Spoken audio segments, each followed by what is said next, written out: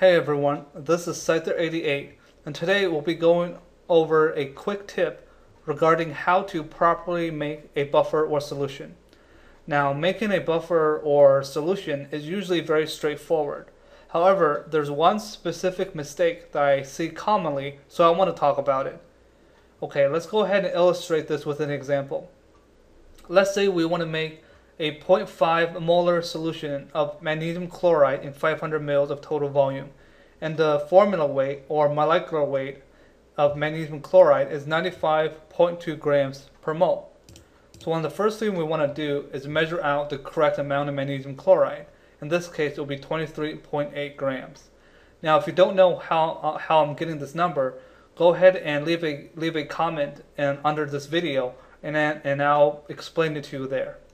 Okay, so once we have 23.8 grams of magnesium chloride, next what we usually do is fill a graduated cylinder with 500 ml of water. We add in the magnesium chloride and then we call it a day, right?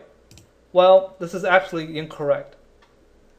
And the issue is that once you add in the 23.8 grams of magnesium chloride into the graduated cylinder, already with 500 ml of water, what you're going to do is you're going to displace the volume of the water, right?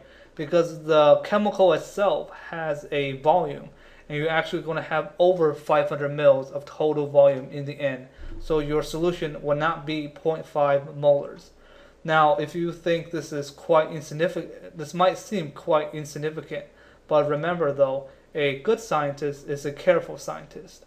So the proper way of doing this is that you want to take the 23.8 grams of magnesium chloride and maybe only 400 ml of water, for example. You can use maybe 450 or 300. This is something less than 500. And what you want to do is you want to mix the magnesium chloride into the 400 ml of water and then maybe bring up the final volume up to 500. So that's an important part. You want to make sure the final volume is 500 ml. And that's how you properly get a 0.5 molar solution of magnesium chloride in 500 ml of final volume. Now, this is, again, seems not to be very significant, but again, you want to be careful. And this is a step that a lot of people usually kind of overlook.